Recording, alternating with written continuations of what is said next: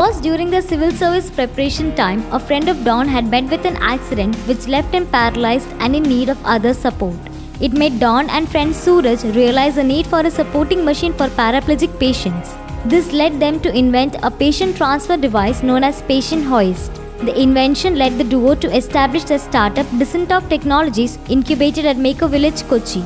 Desintox technology enabled differently abled people to lead a better and self-sustaining life. Me and my friend Suraj started the company about 2.5 years ago. We were doing some projects related to this when we were in college. We had donated a cerebral palsy working device to Alpha Pen and Palliative in Thrissur when we were in college.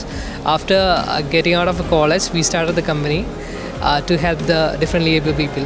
Standing wheelchair, Smart Motive is Desintox's latest product. It helps patients to stand up and lie down on their own. While the wheelchair costs Rs 2.75 lakh in the foreign market, Desintox make the wheelchair available for buyers for just 70,000 rupees. With this wheelchair, the patient can stand or lie down by himself without the need of any external help.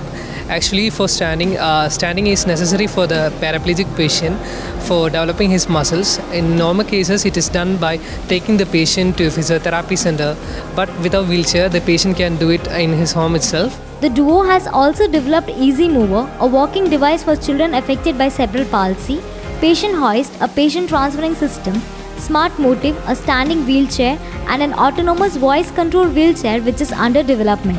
We develop equipment for allowing the differently able people to live a better life. Our products include Smart Motive, the standing wheelchair, the patient transfer device, the cerebral palsy working device. And we are currently developing an autonomous wheelchair which the patient can control by himself, by his thoughts.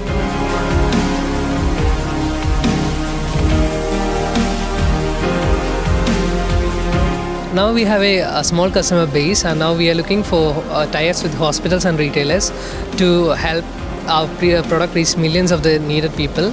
So we are now developing contacts with the hospitals right now. Started off as a student startup, Don and his friend have now expanded their firm to commercial business possibilities.